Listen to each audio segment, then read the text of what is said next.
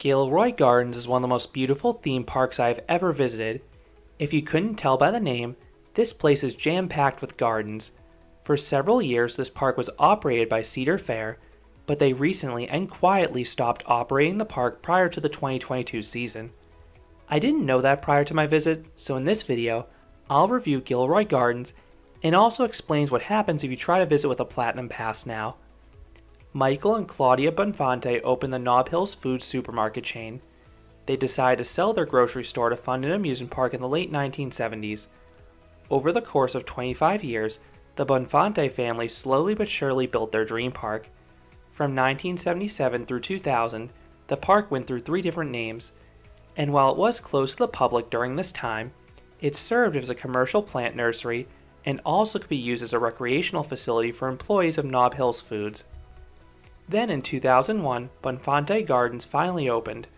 While this park was undeniably beautiful, the park suffered from low attendance in its first few years. In 2003, Paramount Parks was contracted to manage the property. No movie themes were brought over. Paramount was just there to help the Bonfante family operate the park. I'm really glad that was the case because it would have ruined the natural feel of the park. In 2006, Cedar Fair purchased Paramount Parks, and in turn, they became the new managing party for the park, which was renamed Gilroy Gardens. Just 2 years later, the city of Gilroy, where the park is located, purchased the park from the Bonfante family. Cedar Fair would still operate the park, and it would remain that way through the 2021 season.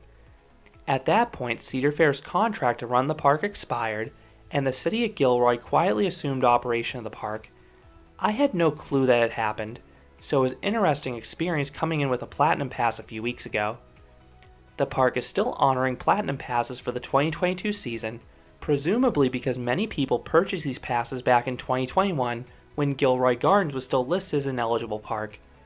These passes will not scan at the gate anymore, but the employees just spot check that you have a Platinum Pass and let you in. I imagine these passes will no longer be honored starting from 2023 onwards. Without a Platinum Pass, admission is quite pricey. It's $70 at the gate or $50 online plus an additional $20 to park. This is very steep if you only care about the coaster credits, but you need to remember that coaster enthusiasts are not this park's primary audience. The park caters to families and nature fans, and it does that quite well. From the parking lot, you can barely see any of the park. Between the lack of tall rides and the abundance of trees, that really isn't too surprising.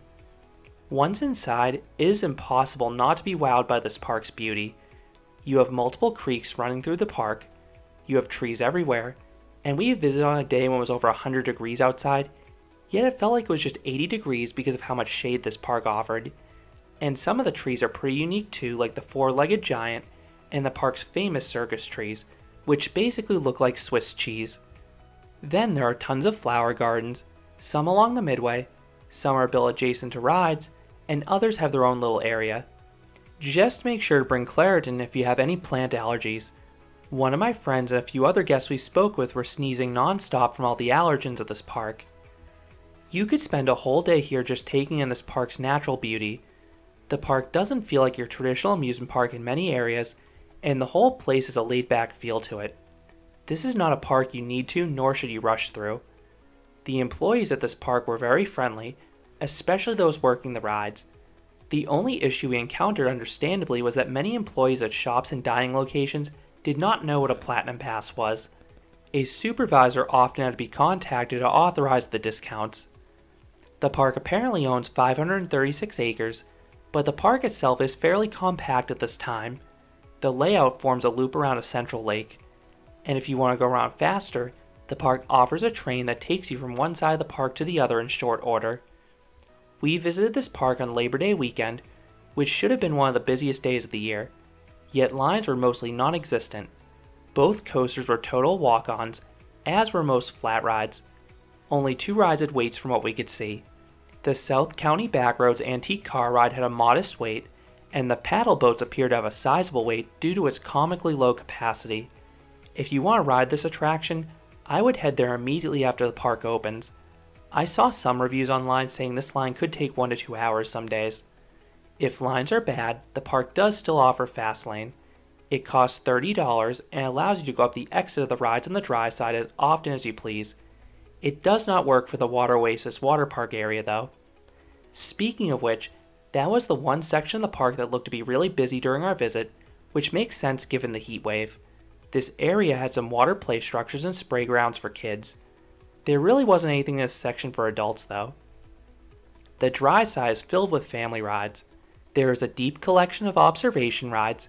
It just depends what mode of transit you prefer, but they all offer stunning views of the park's gardens. SkyTrail monorail was unfortunately closed for my visit, but that went through the Monarch Garden.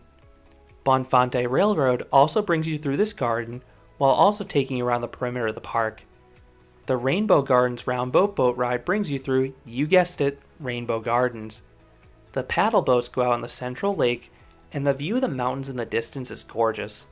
Then the panoramic wheel is the park's tallest attraction at 5 stories tall, and it offers the lone aerial views of the park. The park's other flats aren't notable as individual rides. Rather, I like how many of them are themed to look like food. You have the Artichoke Dip Kiddie Roundabout. Then you have 2 rides themed to ice cream with the Strawberry Sundae Kiddie Swings and the Banana Split Swinging Ship. Then there's also the Mushroom Swing Wave Swinger and the Garlic Twirl Teacup Ride. I cannot say I've ever seen these themes elsewhere, but they certainly brought a smile to my face and made the park feel unique. Lastly, you have 2 roller coasters. Quicksilver Express is the park's largest coaster by far. This Morgan Mine train has a secluded layout down a hill. These visuals and the ride smoothness make it a great fit for all ages. The first half is pretty tame, but the second half has some laterals and positive G's towards the start. I have an entire review in this coaster, but it is an above average mine train. Timber Twister is a medium Zier Tivoli. The ride gives 2 laps, and if you're in the back, you'll get some laterals on the initial drop as the super long train is pulled down it. Beyond the rides and gardens, the park also has some seasonal events. They're most notable for their Holiday Lights event in the winter. I haven't visited it, but I imagine the park looks even more beautiful than usual. Lastly, I want to touch on this park's food. Make sure to get the garlic fries. If you're unaware, Gilroy is basically the garlic capital of the world, and this is a local delicacy. They're pricey, but they're very good. So do I recommend Gilroy Gardens? It depends. If you only care about coaster credits and nothing else, I don't think this place is worth it once the Platinum Pass no longer works. Quicksilver Express is fun, but it's not worth the cost of admission alone. However, this place is a must if you love landscaping and beautiful theme parks. The landscaping is among the best of any park. We spent 3 hours here, mostly admiring all the trees and flowers. I think this is the best park in Northern California for kids and families. This park clearly caters to this audience with their ride offerings, and the limited lines make it perfect for them. There's enough to keep kids busy for a day, especially if they spend time over at the water park. For this demographic, I think the price is worth it. So those are my thoughts on Gilroy Gardens. What are your thoughts on this former Cedar Fair park? Let me know down in the comments. If you enjoyed this review, I'd appreciate it if you gave this video a like, and you considered subscribing, because there'll be a lot more roller coaster and amusement park videos here at Canopy Coaster. Thanks for watching.